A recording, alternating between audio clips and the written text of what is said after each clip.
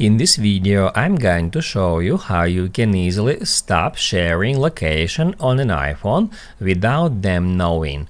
Be sure to watch the video to the very end so you don't make any mistakes, and of course do not forget to like this video and subscribe to my channel.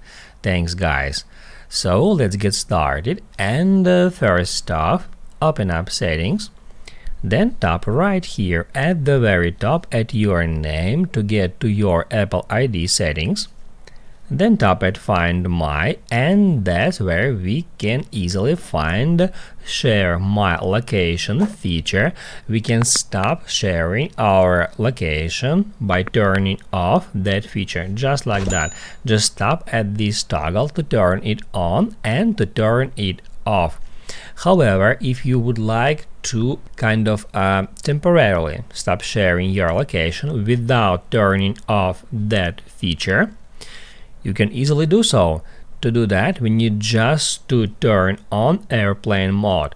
We can just tap at this toggle, and what that will do, that will stop all the network connections for the particular device. As you can see, if we turn it off, we'll be able to search for Wi-Fi networks. We can connect to Wi-Fi.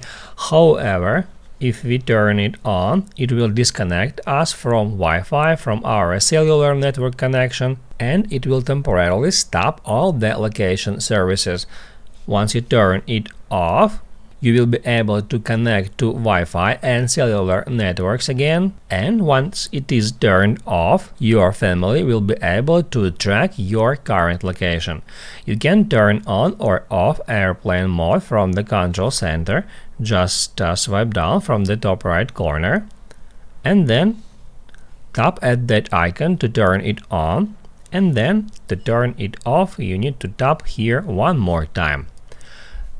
That's how you can easily stop sharing location on an iPhone without them knowing.